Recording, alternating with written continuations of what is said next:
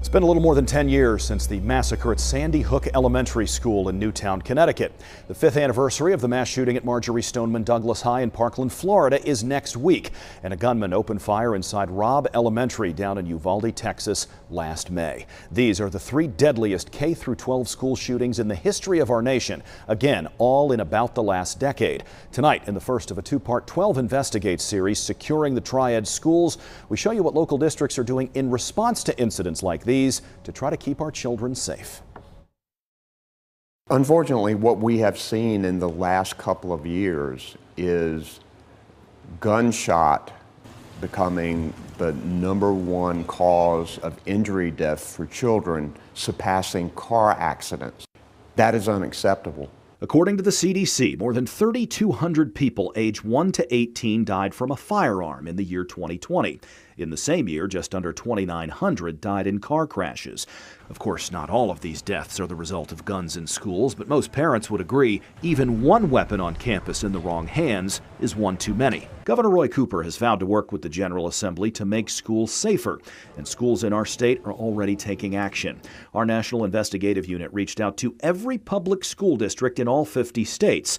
Among those that responded in North Carolina, 100% have an active shooter response plan and use school resource officers. 77% expected to launch new safety initiatives this school year. However, 35% said they have classrooms that cannot be locked from the inside.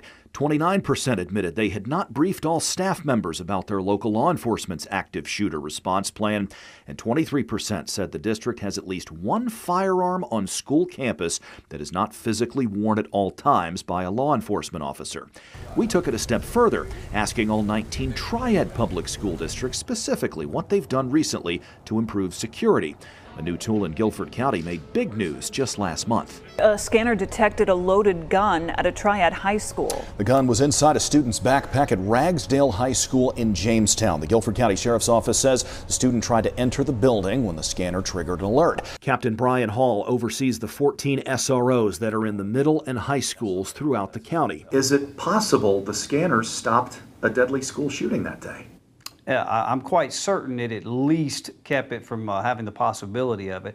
Nothing has at this point led us to believe that that student intended to do anyone any harm that day, but anytime you introduce a weapon at campus, there's always that possibility. So yeah, we're very, very thankful that the scanners did their job that day.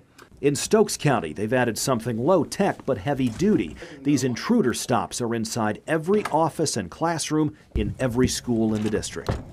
Normally, when you have a lockdown, a teacher would have to come to a door, fish through and find which key is available that works the door to lock it, and then if you turn it the wrong way in a stressful situation, then you would have to turn and lock it. And while that didn't take a lot of time, it did take several seconds. The intruder stop system, even if you have an unlocked door, if somebody calls a lockdown, all you have to do is shut the door and tap it down. In the Alamance-Burlington school system, there either is or will soon be a safety vestibule at every school. This one at Marvin B. Smith Elementary in Burlington is about 600 square feet. It's just an added layer of protection. It's another few seconds, if you will.